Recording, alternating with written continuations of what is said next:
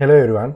So I hope that you have gone through the previous video on how to build a convolutional neural network and how to train a convolutional neural network for COVID-19 prediction using X-ray images. So I think you have gone through it and covered the things that I have explained. And in this video, I'm going to use that train model, the best model from that training, the model with the minimum validation loss, and integrate it in a web application using Python Flask and some other modules.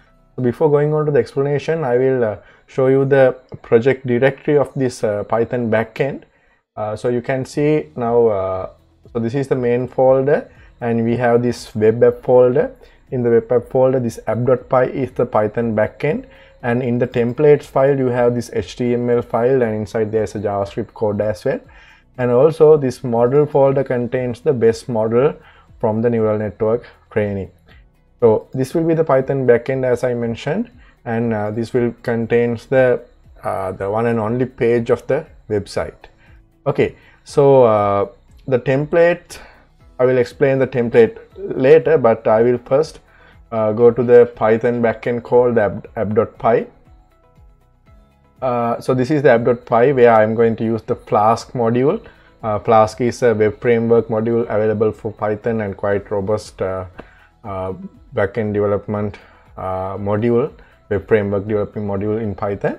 And also Keras model, I want to load the Keras model, so I have used the Keras models load model function. I have imported it here, and also the OpenCV module to do some pre-processing to the uploaded image, and the NumPy and some other modules as well.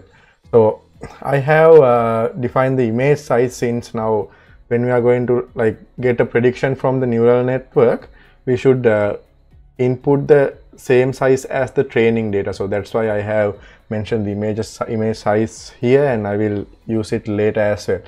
So here app Flask name. So I'm going to create a Flask application. So this is a web app, actually a web application, let's say, or a backend. So this will be the web app that we are going to use here. Then the neural network model will be loaded here from the model folder, the base model that we just saved. Then that model is loaded into the model, and we have created a label dictionary.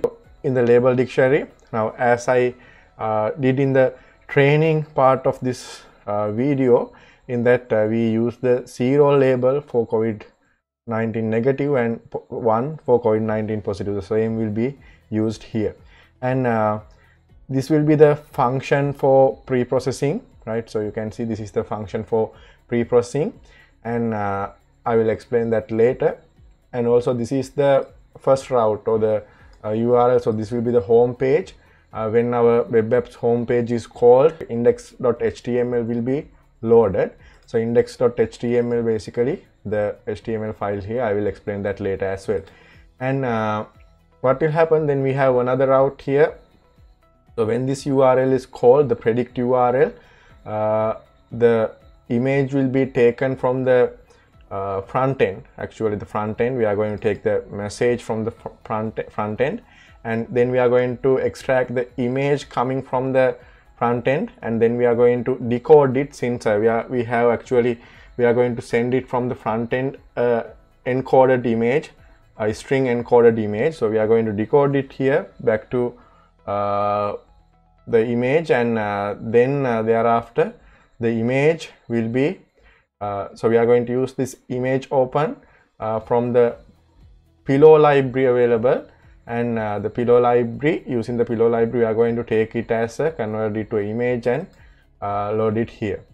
Then what we are going to do, that image will be passed to the preprocess function, where the preprocess function is going to take that image and convert it to a NumPy array.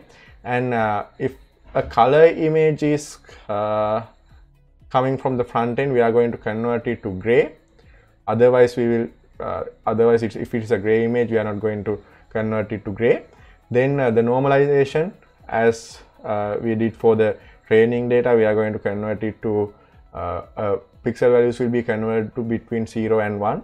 Then the resize, the same resize, we are going to convert to 100 and 100 image. So I want to highlight this point. Now, whatever things that we did for the training data should be done for the testing data as well. I mean, when we are going to get a prediction, the same, I mean, whatever the pre-processing things that we did for the training images should be done here for the testing images as well. So then the reshape for the reshape before applying it to the neural network, and then the reshaped image will be returned from here. So the test image will be the reshaped and the pre-processed image. Then we are going to apply it to the neural network model.predict, and model is the model that we just loaded in the top of the code. And then we are going to get the argmax. So now you know when there is a softmax activation, usually we are going to get a probability. So we are going to take the maximum probability label, that means 0 or 1. If the probability of 0 or the COVID-19 negative is higher, this will be 0.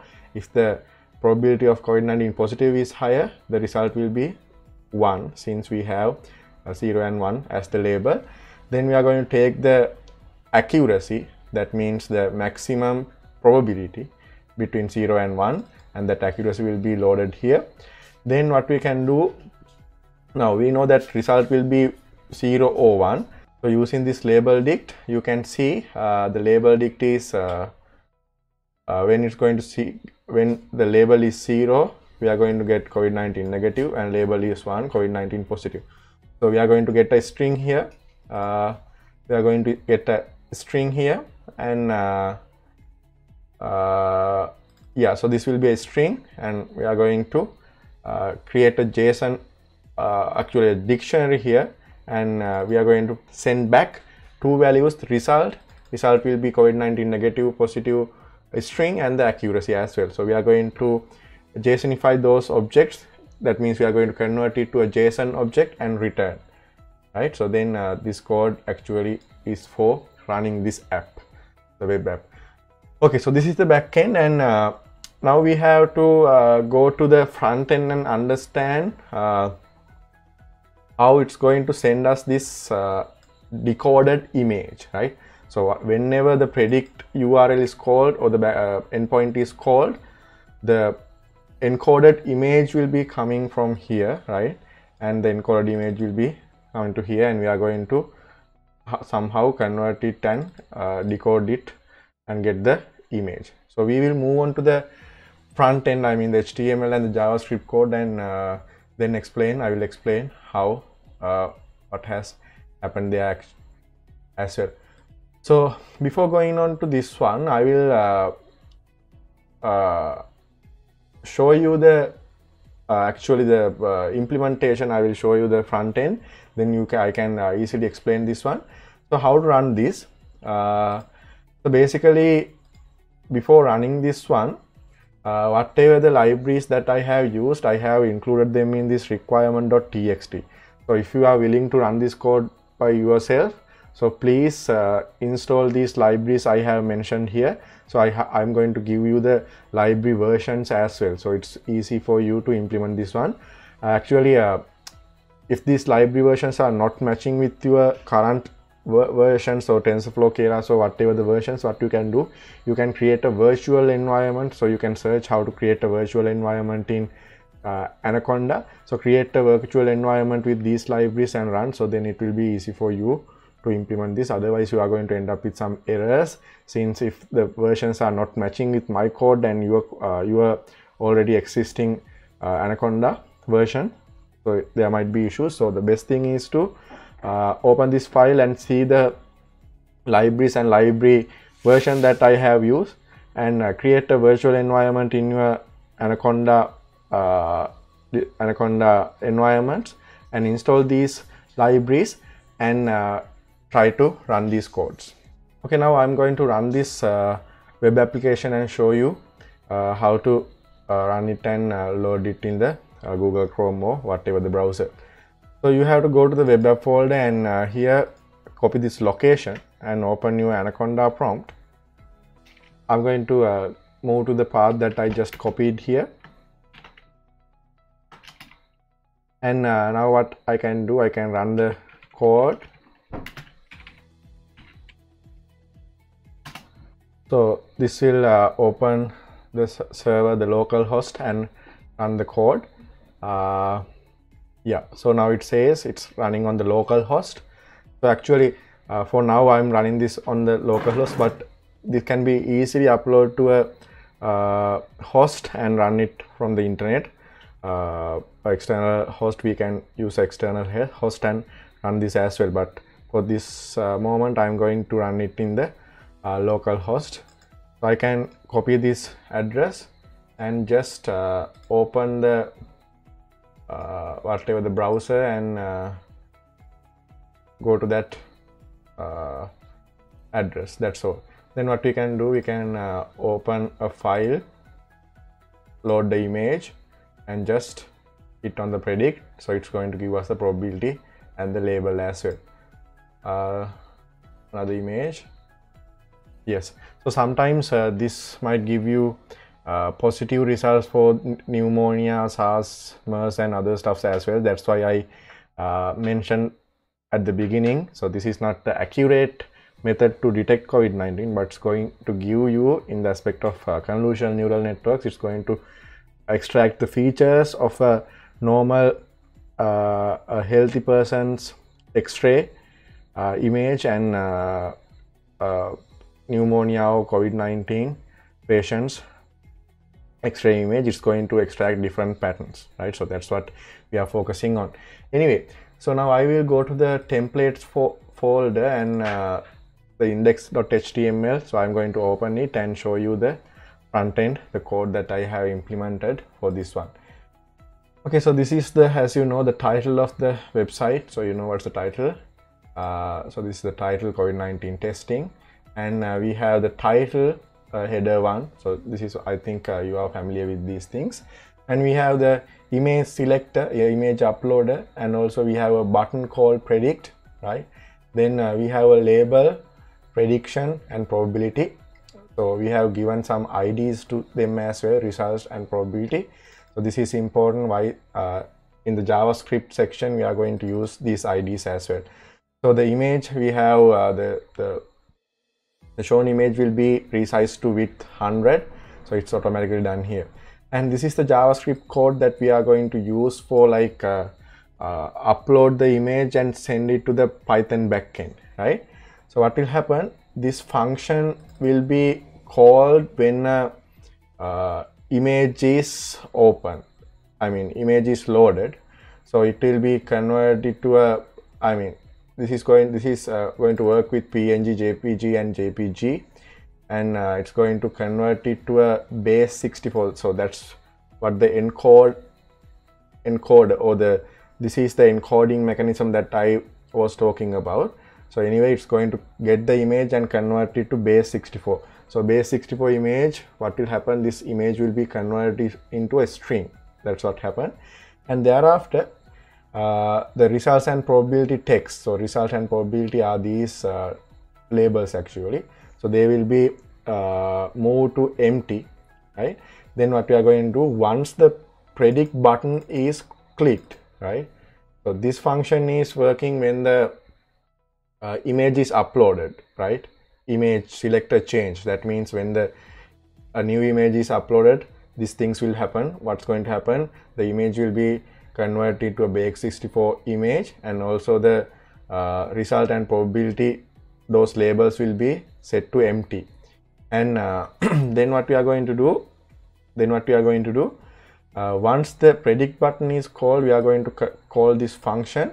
Then we are going to this is the message, or this is the content that we are going to pass to the backend. So we are going to pass. So this is the key. From the key image, we are going to pass that base 64 image, and we are going to call a post method here, and this URL will be called. So you can remember, this is the URL or the endpoint that we are going to whatever things we did. So we did it in this URL. So we are going to call it here, and we are going to convert the message as a JSON object, and we are going to pass it there. Then that image will be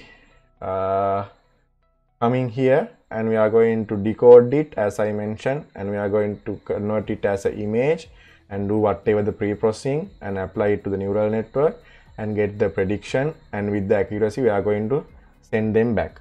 So in the whatever things that we are passing back in the JSON object, we are passing two things, right? With the key result and with key accuracy. So two keys are there. We are going to pass the label, that means COVID-19 positive or COVID-19 negative, as well as the accuracy as well.